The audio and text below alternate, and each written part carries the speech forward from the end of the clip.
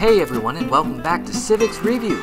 Today we have a video suggestion from one of our subscribers, Brent. Brent's looking for an EOC full review video. Just the basics in an engaging way to review for the EOC. Well Brent, it's your lucky day because we got that video just for you. Let's get to it. Now the Civics EOC is a mandatory state test. It's around 55 questions.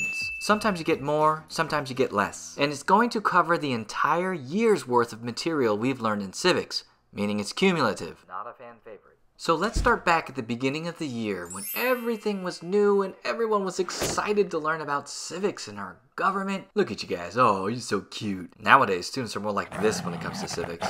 We started out the year defining what a citizen is and how we can be born a citizen, whether that's through the place of birth or the law of soil, being born in the United States, or being born to a parent or both parents that have the nationality of a United States citizen. We call that the law of blood. Now, if you weren't born a citizen, you can still become one through the naturalization process. It goes something like this. First, you have to be an adult. That means you got to be 18 years or older. Next, you have to live lawfully in the United States for 5 years, and the only way to do that is with a green card. This is often the most difficult part of the process. Once you've lived there for 5 years, you can apply for citizenship. After you file the paperwork, you're going to sign up for an interview. They're going to test your English, your writing, and your speaking. Then you're going to take a 10-question civics test. And then you're going to swear an oath to uphold the Constitution of the United States of America. Wow. Now, there's lots of advantages for being a citizen of the United States. One, you get to vote. That's a big deal. You're also going to get a passport. This is the most powerful passport in the world.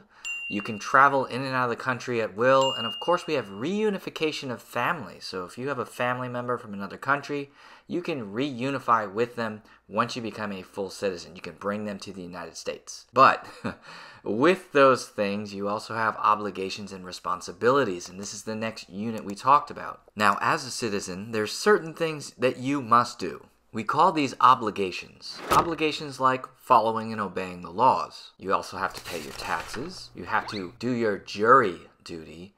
And of course, men, we're going to have to sign up for selective service when we turn 18. No tears, boys. This is what we've got to do. If we don't perform our obligations as citizens, there's going to be some consequences. We could end up in jail. We could have to pay some kind of fine or do community service. That's a good way of thinking about obligations. These are things that we have to do, and if we don't, there's going to be some kind of punishment.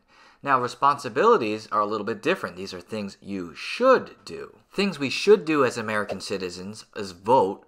We should also keep up with what's in the news. We are encouraged to petition our government and let them know what we don't like. Even protesting is something that we should do. You could even run for office. It's something that you could do to make a change from the inside. Now, if you're not doing these things, there's not going to be any kind of punishment. Nobody's going to go to jail or be fined or have community service if you didn't run for president or read the newspaper. Now let's take a quick detour and learn about how our brains work. The frontal lobe of our brain is where we keep all of our recent memories, all of the important things in our brains. These books entering the screen actually represent the civics that you learned this year. Let's get them to the right size. Okay, there we go.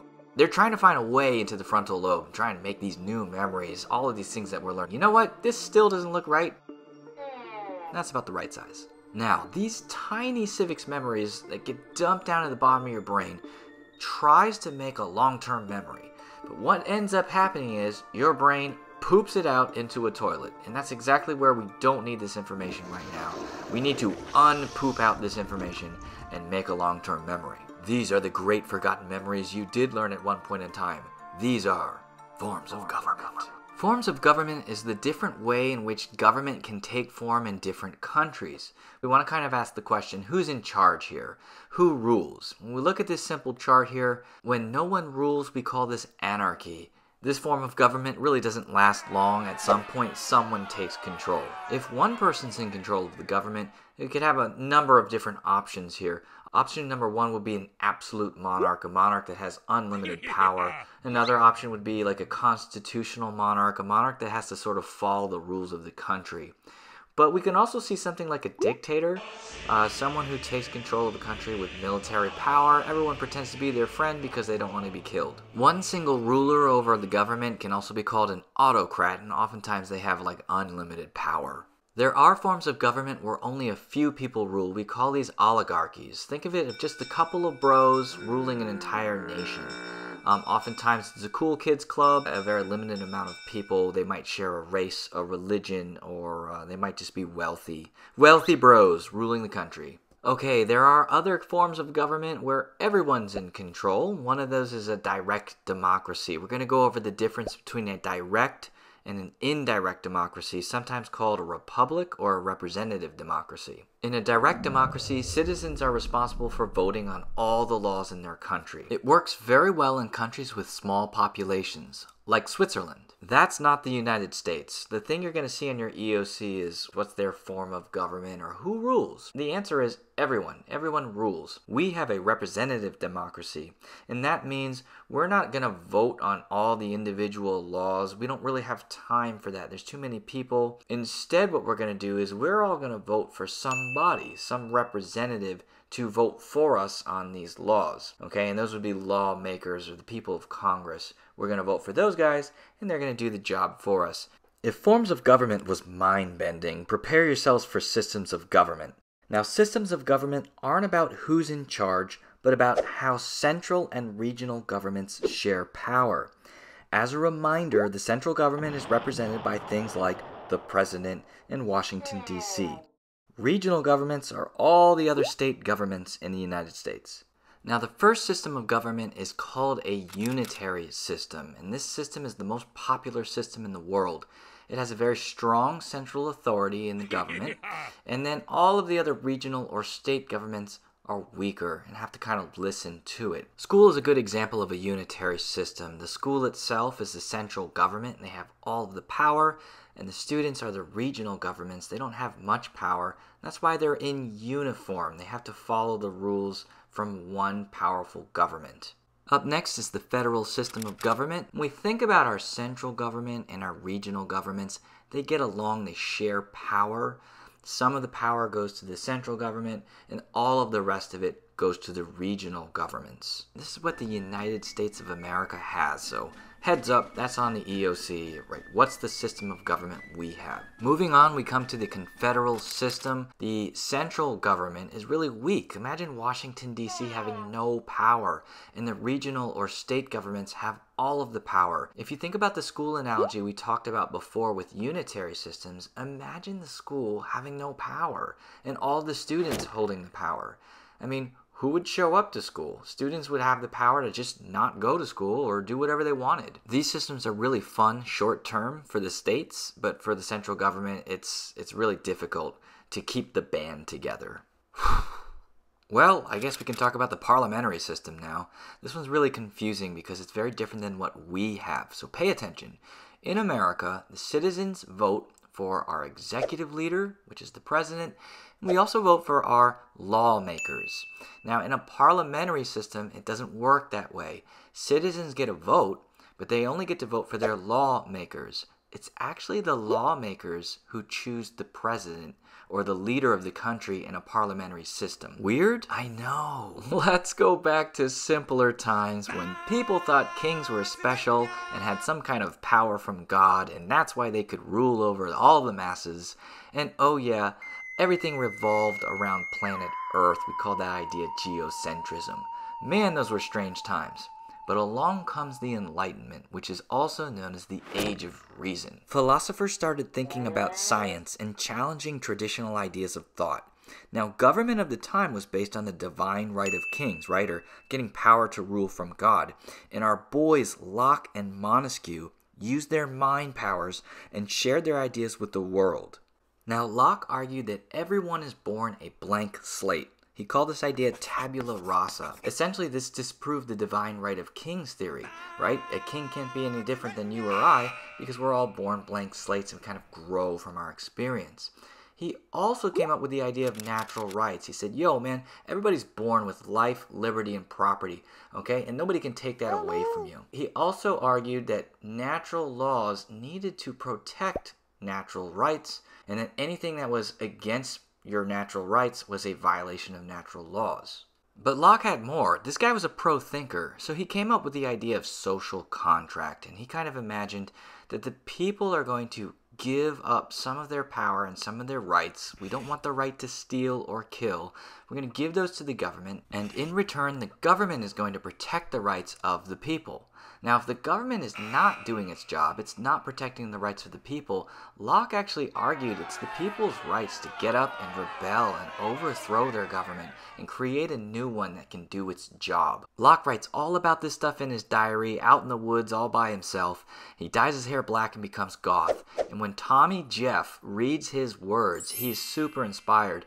He writes the Declaration of Independence, and he basically plagiarizes all of John Locke's ideas inside the Declaration of Independence. The other Enlightenment thinker we need to know for the EOC is Montesquieu. And remember, he only came up with one idea, or at least one idea that we need to know, and that's separation of powers. Montesquieu studied other governments from other countries and noted that, hey, some of them do it better than others. He looked at the UK government and how they separated their power into 3 branches, and he said this is the way to prevent tyranny. This is the way to prevent a government from abusing its power. By dividing it, it weakens the government. James Madison was such a big fan of this idea that he included it in the Constitution. Articles 1, 2, and 3 separate the powers of our government into 3 branches, just like Montesquieu wanted. Are you noticing a theme here? Both Thomas Jefferson and James Madison were greatly influenced by Enlightenment thinkers, and both of these guys are known as founding fathers. Those are the guys that wrote and designed the rules for our new government, and we can see that in the documents that govern us. The Declaration of Independence was written by Thomas Jefferson, and James Madison wrote the Constitution. John Locke's ideas are all over the Declaration, and Thomas Jefferson totally wanted to be him. Same thing for James Madison. All of Montesquieu's ideas are in the Constitution. But that's not the only thing that influenced these guys. They were also influenced by documents. One of those documents is the Magna Carta, which is the first instance of limited government. Another one was the Mayflower Compact. Remember, those crazy pilgrims got off the boat and had to decide to govern themselves. That idea of self-government was pretty important for the colonists. The English Bill of Rights was another big document. It gave rights for all of the people in England.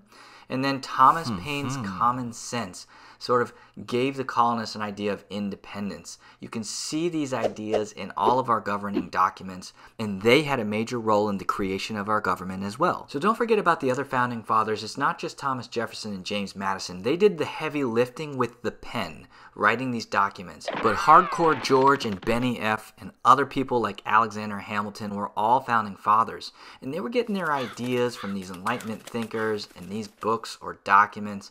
But while they were getting these ideas and being inspired, things weren't going super great in the colonies themselves. And one of the major issues that we had was taxation, specifically without representation. Remember, the UK government started taxing the citizens of the colonies after the French and Indian War. Things like sugar, paint, tea, stamps, whatever, you name it, it was taxed. And this really drove the colonists up the wall because they had no say in their own government. They also had a big beef with individual rights and those violations. Remember, the UK sort of drew a line in the sand and said, with the Proclamation Line of 1763. They had to quarter British soldiers, and then of course violence in the streets in the Boston Massacre. All of these new philosophies, all of these influential documents, and all of these events that were happening in the colonies led the way to the Declaration of Independence. That was the colonists writing a breakup letter with the King of England, that's King George III, kind of saying, "You broke my heart into tiny little pieces. I don't know if I'll ever love again. But I think that we need to split up."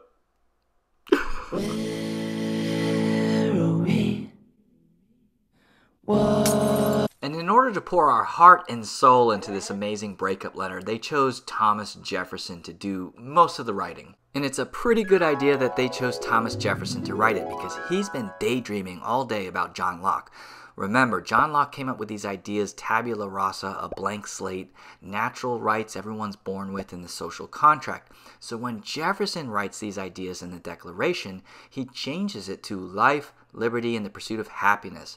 Ah, this is when the bald eagle soars onto the Liberty Bell angels meet in the sky and hug, and rainbows shoot out of the sun, and America's born. Jefferson also writes about the social contract theory in the Declaration of Independence, and he says, yo, King, you're supposed to be protecting our rights, and we're going to give you some of those rights. We keep giving and giving and getting nothing in return.